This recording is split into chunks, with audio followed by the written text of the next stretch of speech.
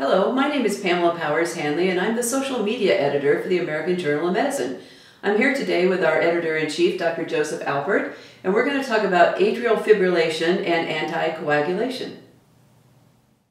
Yes, Pam, atrial fibrillation is really a growth industry in that 10% of people over the age of 80 have atrial fibrillation, and of course that segment of the population is rapidly increasing in size.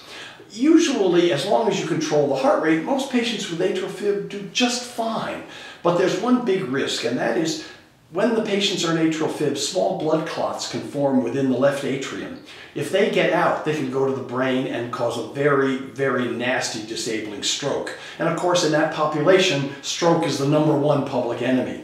But there's fortunately a very good treatment, and that's anticoagulation, blood thinners. Here's the problem though, that population is also an increased risk for bleeding. So there's always a weighing of the two, benefit versus the risk, when you treat a patient with anticoagulants.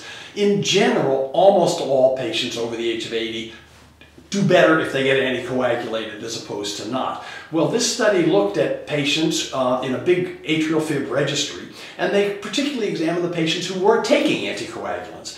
And to no one's surprise, it turns out it's the patients that have multiple other medical problems that are very elderly and frail, where the doctors are really very afraid of bleeding. But in fact, when the calculations were done as to the risk of bleeding versus the risk of stroke, most of these patients still should have been anticoagulated because there was more benefit than harm potential there.